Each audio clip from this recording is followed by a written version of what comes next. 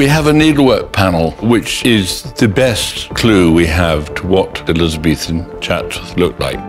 And that has made us realize how important it is to document all our changes that we're making.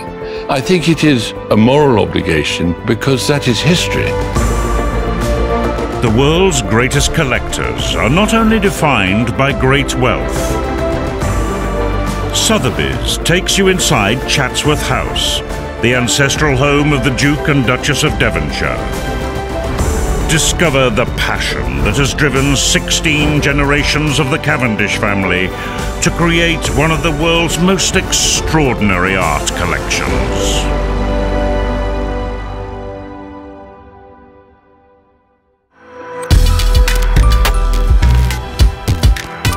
The needlework at Chatsworth is the earliest representation that we have of Elizabethan Chatsworth, which of course doesn't survive anymore, so it's incredibly important.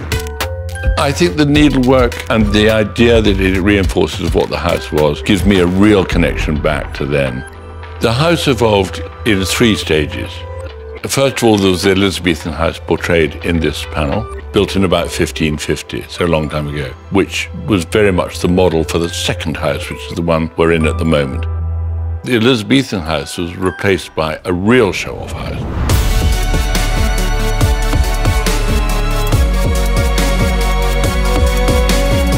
The first Duke wanted everybody to know how successful he was, how rich he was, how important he was. So he put his name along the top in gold letters to show off the name Cavendish.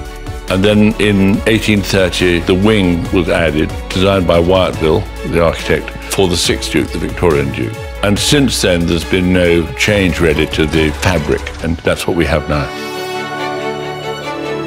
There was a painting created in the Elizabethan period of the house, but that doesn't survive. The only thing we have of that is a much later copy. So the needlework is terribly important in terms of documentation of our understanding of the past.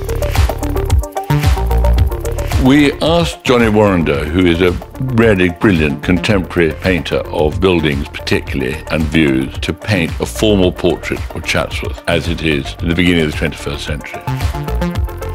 But he's also doing about 24 drawings of buildings and objects in and around the house and garden.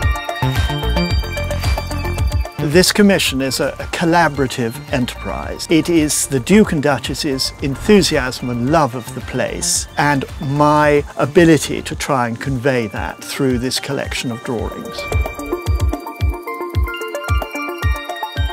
History moves on, circumstances move on, generations change. They will capture both the interests and enthusiasms of the present Duke and Duchess, which I would like to feel that in 100 years' time says something about them, just quietly, just discreetly. But that's the value of a collection like this.